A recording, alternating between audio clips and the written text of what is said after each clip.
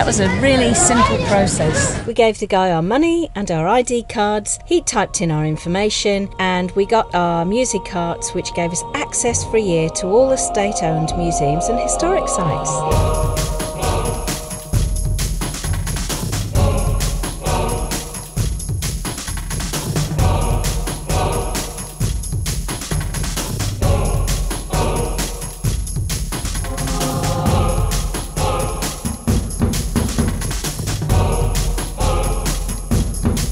The first place we visited was the Topkapi Palace Museum.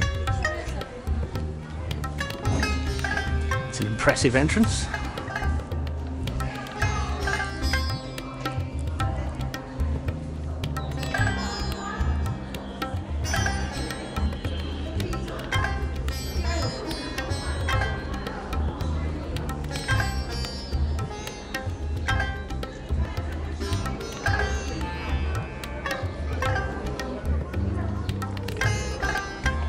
There's a great collection of very beautiful stuff here, but one of the things that's a little bit disappointing is the fact that pretty much every area you go into, there's no filming allowed, no cameras or video cameras are allowed, so you can't really share the joy. It's a beautiful place and it's very opulent. I mean, we could share that joy, that's beautiful. At the end of the gardens we had a fantastic view of the Bosphorus Straits.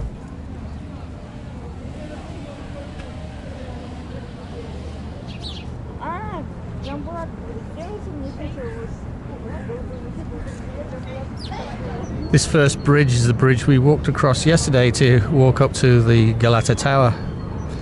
It's quite a hike. There's constant maintenance and restoration work going on in various parts of the palace. And so when you get to the entrance, there's a little sliding thing that says this bit's open, this bit's closed, this bit's open, this bit's closed. And I guess you just got to pick your days if you've got enough time to wait for something to be reopened. But then again, you might be waiting months for some of these things because they're big jobs. So one of the jobs they're doing, they're replacing all the lead sheeting on the roofs. That's going to take some time.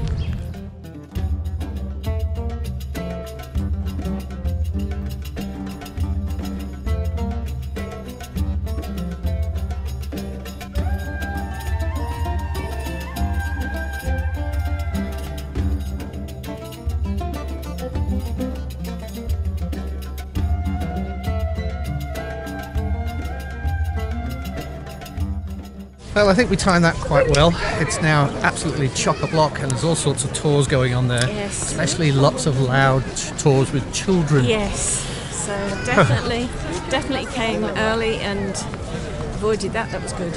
And there's the queue. So now we're off to the Hagia Sophia. We shouldn't have to face any queues simply because we've got our entrance tickets now. And I don't think there's like a proper queue to get in, so to speak. Wow, this place is huge. It's actually a lot less crowded than I thought it would be. Getting in was fairly straightforward with our museum cart. So this place used to be a church, and then a mosque, and then they turned it into a museum. What size are those trees? Very tall people came in, obviously. That's why it's called Hagia Sophia. Oh. Get back in your box. That was a bad one. Not sure that the camera's going to do justice to the vastness of this building. Just unbelievably huge. Whoa. Some sort of rock, possibly granite. One solid piece of column carved out of it.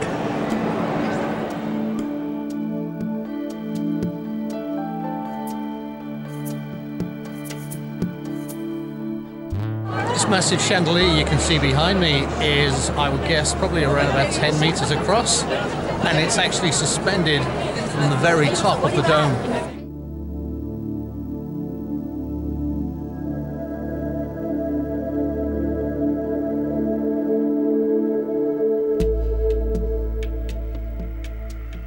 How did they get that up there? And who has to change the light bulbs?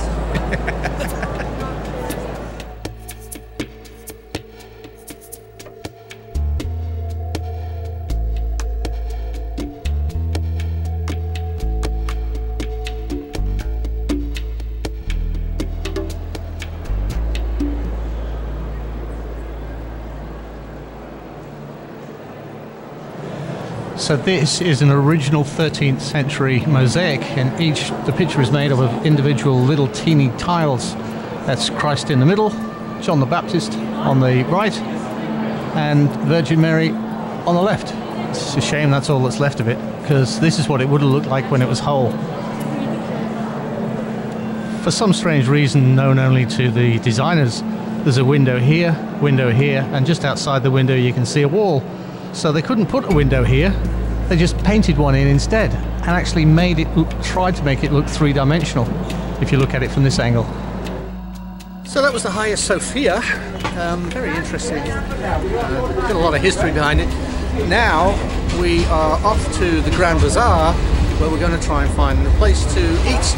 There should be some in there that can help us out, and we figured it would be more authentic food than the usual tourist restaurants outside the Hagia Sophia. Yeah, they reckon you need quite a while in the bazaar itself because it's actually massive. Yeah, it's 2 hours they reckon as a minimum. Yeah, and they say take patience with you.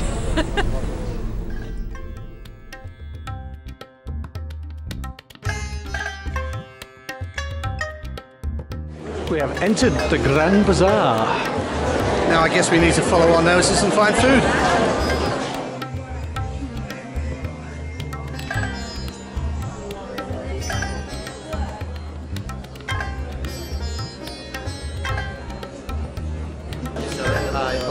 Hello.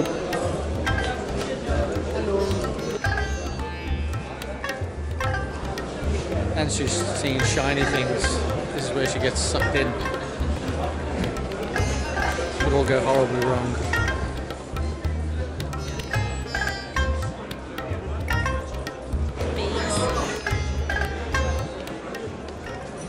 We went through the Grand Bazaar, and about halfway through we saw a little entryway which brought us outside into a courtyard, and we found a place to have lunch.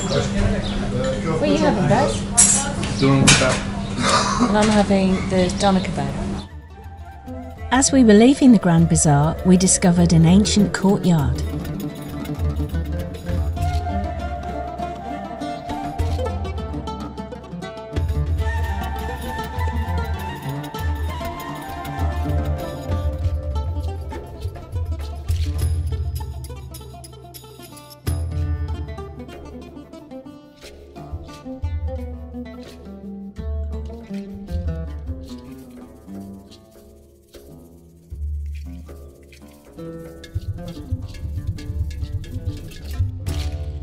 It's Tuesday morning and we've got to leave the hotel in a couple of hours. Both feeling as though we've been run over by Mack trucks after all the walking we've been doing around the city. Yeah. Hips, legs, knees. Yeah. Is it old age or is it just lack of regular exercise on a boat? I don't know. I think a it's bit of both. I think it's a bit of both. Yeah. So we're going to get this room shipshape, pack everything up. We've got a plan to get back to the airport. It's kind of like almost the reverse of what we did to get here, except we're actually going to get on the tram, which is just literally one road up from the hotel here, which is great. Yeah, instead of walking. So Istanbul has been very interesting. Yeah, it didn't open up to us easily, but it's a fascinating place. It is. It's a lot of history. Yeah, it's sort of ancient and modern, all blended together. If you liked what we did in this video, don't forget to hit the subscribe button and click the bell icon so you get a notification every time we put a new video out. Thanks for watching. Yeah, thanks. We've got to get up now. Okay. We've got to switch the camera off first though. Okay. We don't want to lose any subscribers. Oh God, that would be awful, wouldn't it? No, for everyone. Breakfast of champions before we head off to the airport. Gotta have a kebab.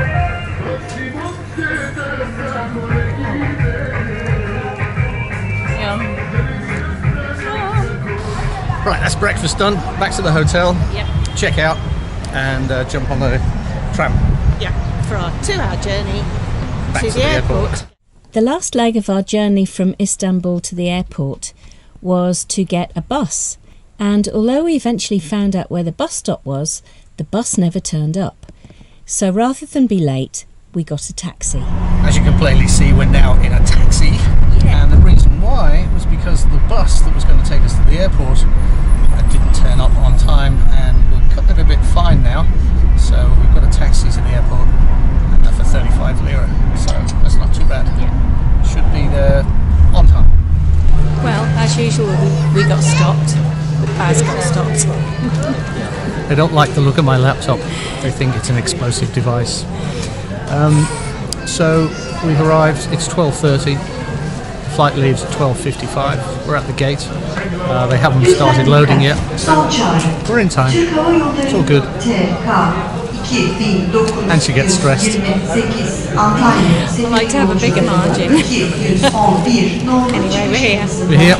Dalaman Airport, 2:30 on Tuesday afternoon, and that means we're 15 minutes behind schedule. And hopefully the guy is here to pick us up.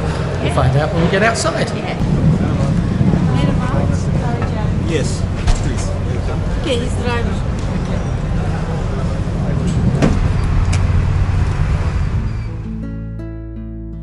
If you're thinking of visiting Istanbul, we suggest that you allow at least 7 days because there is so much of this wonderful city to see. And we are home. It's nice coming back, isn't it? It really is. It's only been 3 days, but it's good to be home.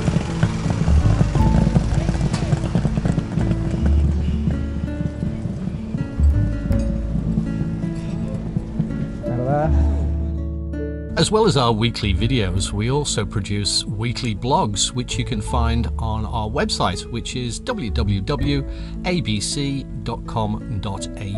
The blogs contain much more information than we include in the videos, and they have a lot of still pictures too. So check them out. Next week on Sailing ABC, we officially begin our summer sailing season for 2019, heading off to some stunning Turkish anchorages.